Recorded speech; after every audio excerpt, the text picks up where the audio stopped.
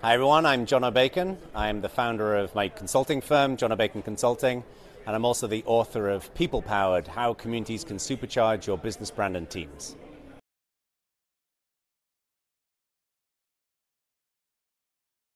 There is a common norm and culture in the business world of you measure success based upon a set of individual numbers, right? And we look at revenue, and within the context of open source, there are a number of different numbers in which you can track open source community health.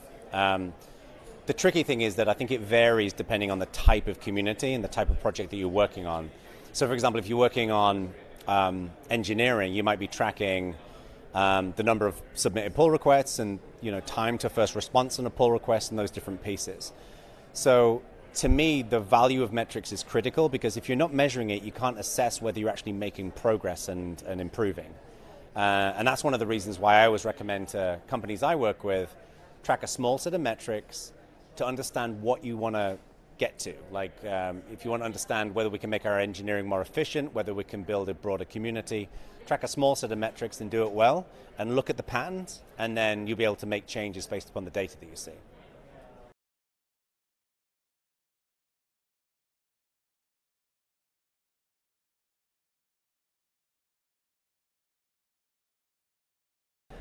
Yeah, there's a few things here. I think the first thing is be very, very focused in what you measure, and measure with a purpose, right? So I kind of rail on this in a lot of my writing and in my talks where people track everything. They set up these dashboards and they track a million different things and there's a million different graphs. And that's a million different conversations that you need to have. So I would always recommend, think about the insights that you want to derive from your community or your organization. Do you want to track developer growth? Do you want to track the amount of participation you're seeing in your community? How much people are consuming content on your forum? Do you want to track the diversity of your participants? And then construct metrics based upon those things, those questions that you've got. To me, the most important thing is track your metrics in a cadence. So let's say you're tracking each day, and then review your metrics, let's say either once a week or once a month or once a quarter, and ask yourself the question, what are the patterns that we're seeing inside of these results? So for example, if you see that your traffic to your forum is growing, but the number of registrations to your forum is going down, then people are consuming your community, but they're not adding additional value to it, and that maybe means that you need to make it more interesting for people to join. So I think that's the most important thing. The other thing as well is, I think being intentional is, don't just look at your Bitergia dashboard, when you feel like it. Look at it, have a meeting schedule where you all look at it and you look at the data and you play detective. What can we read and what can we take away from it? But you've got to be intentional about in how you do that. And make sure that when you look at your metrics, there's always a response. There's always a next step. There's an action from it. Not just, yeah, things look great or things don't look very good. What are we going to do based upon what we're seeing?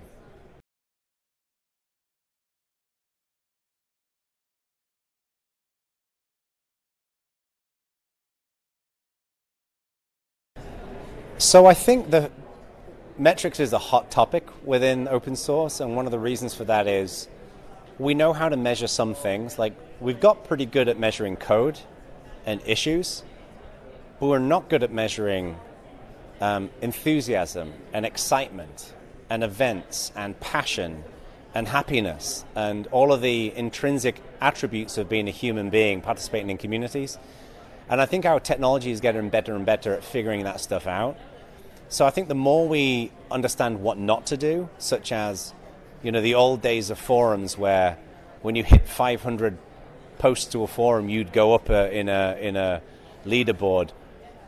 Those were not the right way of handling those kinds of metrics in terms of community participation. Now we're tracking in smarter ways. But to me, the future needs to be understanding the human dynamics of how we participate, which is really hard maths to do. And I think when we can get there and we can understand that, we'll be able to optimize the human side of how we build communities as well.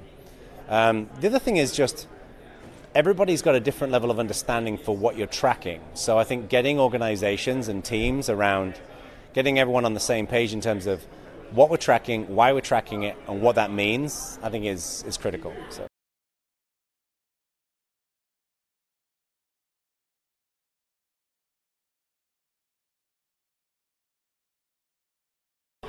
Yeah, I mean, I'm broadly of the view that we should be using data to track everything. And you can't use data to track everything, right? You can't plug everything into a dashboard. There are just some things we have to track when it comes to the human dynamics of how we work together. But the more we can instrument software engineering with metrics at every phase of that software engineering lifecycle, the more insight we get into how people actually operate together. Because the problem with this, I think, is that if you go up to any developer and ask them a question about their opinions about how they're making software, you'll get a biased viewpoint by definition, because everyone's got an opinion. The benefit of having data is that it doesn't necessarily tell us the way we have to work, but it gives us more insight into the ways that people actually work. So to me, this is a really fundamental part of how we operate. Everyone who's building any kind of software should be instrumenting every step of that process with metrics and evaluating those metrics to determine, like, how do we improve and how do we refine how we work together and make the work more impactful and more fulfilling as well.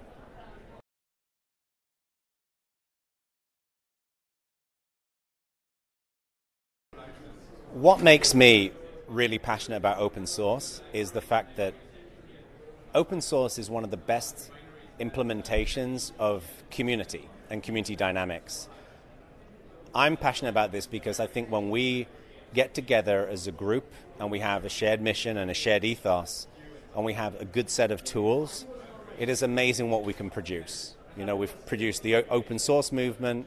You get companies like Salesforce with 1 million plus members in their community, Procter & Gamble, Lego, Harley Davidson. All of these amazing communities are a result of people getting together with a bigger vision and purpose than just themselves. And I think we're just at the beginning of watching this kind of revolution forming. And, you know, it's companies like Bitergia and many companies in the open source world that are helping to make this magic happen. So.